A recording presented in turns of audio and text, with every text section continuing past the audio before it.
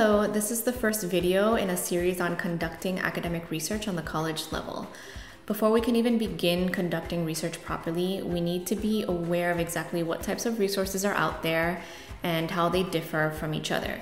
So that's what we'll focus on for this video.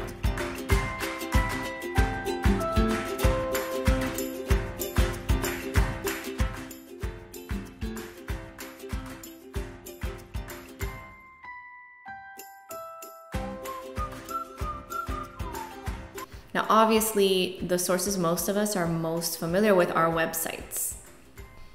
We use them all the time, obviously, just to gather some basic knowledge on random topics we're interested in or that we need to look up for our everyday lives, like how to hack IKEA furniture, for example.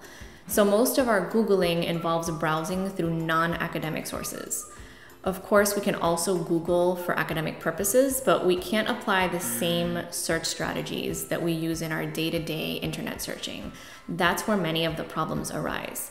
But we'll delve deeper into that in part 2 of this video series. The most academic and reliable sources you can find are not easy to access with a Google search. You'll want to access the library databases. These are usually not free for the general public, but if you're enrolled in college, you do have free access to these online library databases. Ask your librarian or your professors, they'll be glad to guide you to them. In fact, even as a high school student, you likely have access to some library databases.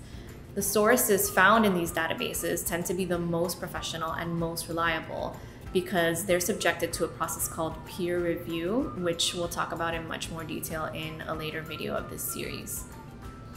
Let's not forget one other type of source though. Books. These were a whole thing back in the day. They have pages. You can access them at your local library. You can access them sometimes also at your university library, and they're kind of magic. University libraries often house stacks and stacks of books, but many are also going mostly digital and predominantly feature the library databases that we just discussed. But I feel like so many of us forget these days that we all have access to local public libraries. Obviously, you can check out physical books at your local library, but you can also check out electronic books to your Kindle, your tablet, whatever electronic reading device you use. You can even download songs for free sometimes or check out movies. Really, if you haven't been to your local library in a while, please do go check that out. That covers the basics on your smorgasbord of research options. For comprehensive research, you never want to limit yourself to just one type of source. So next up, we'll be focusing on optimizing your web searches.